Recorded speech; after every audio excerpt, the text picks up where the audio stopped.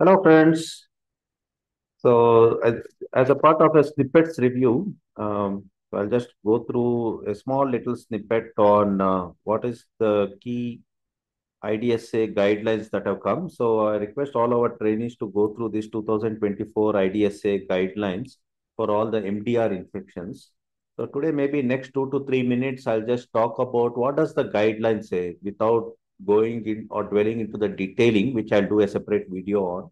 So, what is the key IDSA recommendations with regards to treatment of Acinetobacter Baumanii? Because most of the ICUs in India, we would be dealing with this wretched bug, which is particularly resistant to carbapenem, which we call it as CRAB, carbapenem resistant Acinetobacter. So, the options are very few in India. So, we need to have some clarity. If we have CRAB in our ICU, what is it that we should be using as per IDSA? Uh, so this particular guidelines came in 2024, as you see. So I think it is good that we refer to this as one of the reference document when we are using antibiotics. So the suggestion from IDSA for any Acinetobacters that we deal is there should be a sulbactam. So that is the message that we cannot possibly, as if you had to adhere to IDSA, we cannot give only colistin or colistin with carbapenems. It has to be always sulbactam in combination with something else. So the suggestion or the recommendation is to use sulbactam, durlobactam along with imipenem, cilastin or meropenem. So this is the combination that is put as suggestion or recommendation.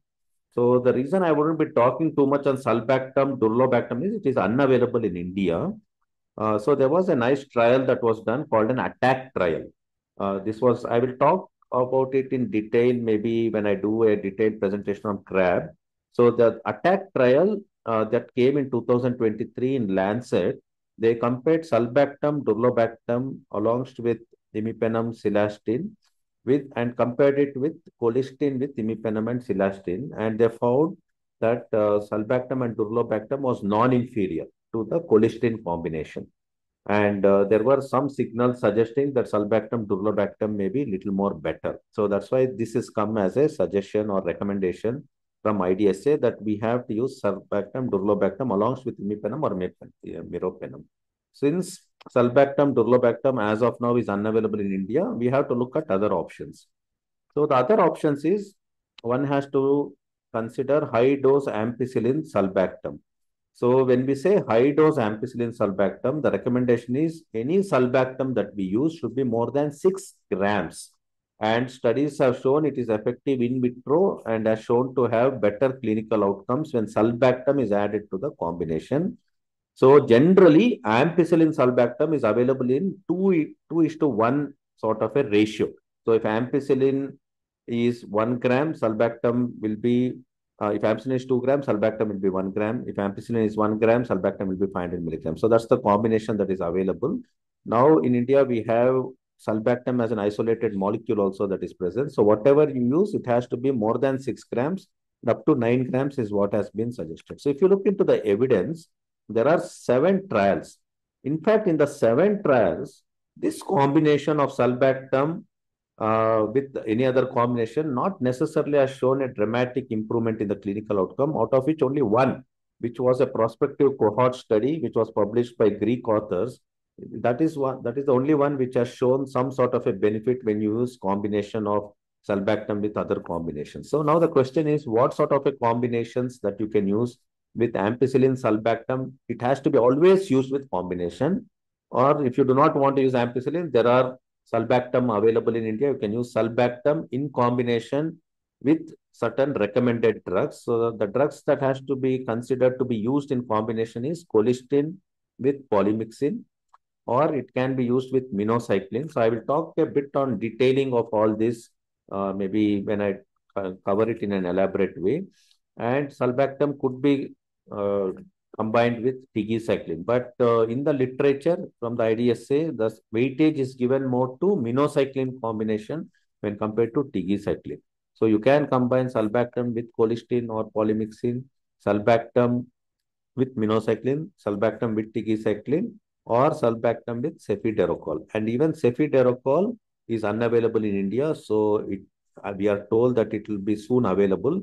Even if you are using cefiderocol for Acinetobacter, so the suggestion is it has to be combined. So any drug that you use for Acinetobacter has to have sulbactam in combination with any of these drugs is what has come out in IDSA. And IDSA 2024 suggests that fosfomycin combinations and rifampicin combination not to be used, because earlier we would talk about these also. So now there is a suggestion that fosfomycin combination or rifampicin combination should not be used. How about maybe previously we used to use high dose colistin with carbapenem so as a combination for Acinetobacter. So there were two large RCTs where they have shown this high dose extended infusion of carbapenems along with colistin, which we were traditionally using for Acinetobacter, did not show any benefit. So now the whole ethos is to add sulbactam mandatorily for any Acinetobacter that we are treating. Even carbapenem with colistin, which we were using as a high dose colistin up to 9 million units, along with carbapenems as a desperate measure for Acinetobacter. These two studies have shown no clinical benefit. Now the norm is that we should use sulbactam with the combinations that I mentioned. So sulbactam with colistin, sulbactam with minocycline, or sulbactam with tigecycline. But between Tigi and Mino is more desirable or more weightage given, or with ceftriaxone. How about inhaled sort of an antibiotics like inhaled colistin? But I don't know, this I may be a little critical. So there are these two studies based on which the IDSA says that inhaled antibiotics also is not recommended. But when you look into this COLEF study, IASIS trial, here they used inhalation with amikacin and fosfomycin, and there they did not show any benefit. So with regards to colistin, you have a lot of literature coming from Greece which has shown some benefit. But if you have to stick to IDSA as a norm, so IDSA says there is no recommendation or role for using inhaled antibiotics for Acinetobacter, because the two studies that are quoted here did not show any benefit. So this is about the IDSA guidelines for Acinetobacter. The take-home message is, if you have Acinetobacter VAP or Acinetobacter UTI or whatever in ICU, please use combination of sulbactam with 4 of those drugs that I have put in place, which is suggested by IDSA. And the traditional one, which we are using, that carbapenem with colistin as a confusion, is de-emphasized, and the suggestion is not to use that in isolation. There has to be a sulbactam that needs to be added. So thank you, friends. I will talk a bit about details of all those studies in maybe a next video, which will be a longer one. This is just a snippet video. So request you all to submit valuable work to Journal of Acute Care, and you can visit my website to relate to this. Thank you. Thank you.